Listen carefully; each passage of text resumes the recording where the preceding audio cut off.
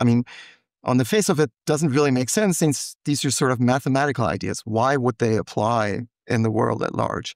Why would you design a programming language from an arcane logical calculus rather than from practical requirements, right? Now, so why would a semi-group, like an abstract algebraic concept, be helpful in structuring software that is about the real world?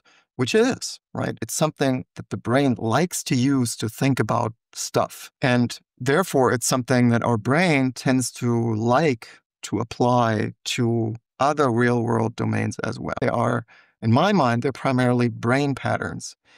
And so it's what the brain likes to use to think about things and to structure and to order things. Instead, what we do is we implement somebody's understanding of reality. And so it goes through a human brain that has structured this problem in a certain way. So not in an arbitrary way, but in a certain way that sort of goes well with the human brain. So there we go. So why is it that the mathematics is so useful? Because it's common to all of our brains, right?